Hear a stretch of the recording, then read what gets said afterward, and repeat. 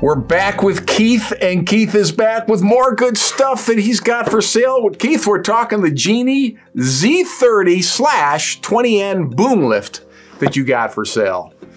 Yeah, this is a cool unit. So this is finally coming out of the paint shop. We sent in for reconditioning. It was just happened to be a very long wait for paint. But I bought this unit. It was so long ago. It was about a year ago when I bought it from Boeing, which is a cool company to work with because, as you can imagine, they take really good care of their equipment. So yeah, that's where it came from.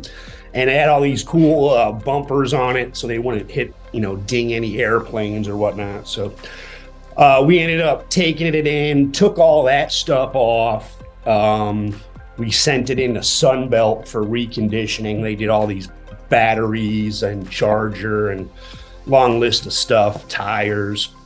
And then we sent it into paint, but a couple of the painters got sick at this particular facility and it was just on the back burner for a long time. So it's ready to go. It came from Boeing. It's a nice unit, 30 feet to the deck, to the platform. Wow. So it's 36 working height, 3 stories, fully electric.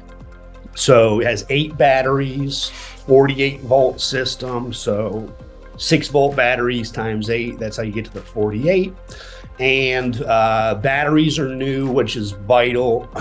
Those are for these are like $3,500 a set these days. So, ooh, yeah, wow. that's what you really have to budget for when you buy one of these. Like we say this all the time, but every 3 to 5 years, you're going to be sticking in batteries either on a scissor lift or one of these electric booms as well.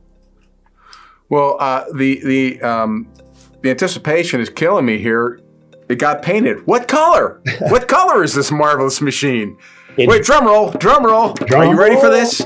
Boom. Factory Genie blue, just like it always has been. So it's all great. Nothing too crazy. We'll paint them any color you want, but sure, you got to pay for it first. I'm not going to paint it purple and then nobody wants it. So, yeah, I got you. We got to work out a deal on that if you want a special color. But we usually do matte black on that for the movie sets.